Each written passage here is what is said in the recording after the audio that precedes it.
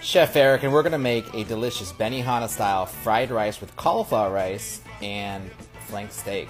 Take your steak, slice it up, season it with a little salt and pepper, about 1.5 pounds, soy sauce, cornstarch, red wine vinegar, mix all that up and marinate for about 20 minutes. Make your rice, chop up some carrots, then you're going to chop up some bell pepper, and don't forget to chop up some green onions, separate the whites and the greens, chop up some garlic, put the rice in the freezer to chill.